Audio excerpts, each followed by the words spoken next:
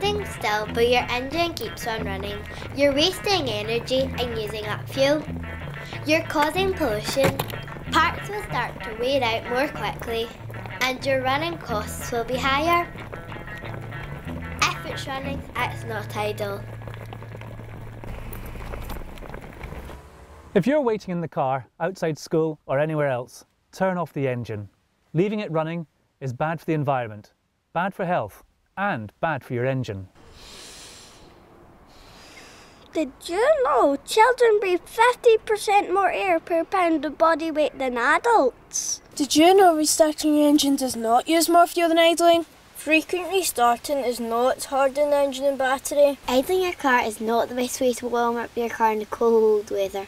An idling engine emits 20 times more pollution than one travelling at 30 miles per hour. Excessive idling is hard on engines.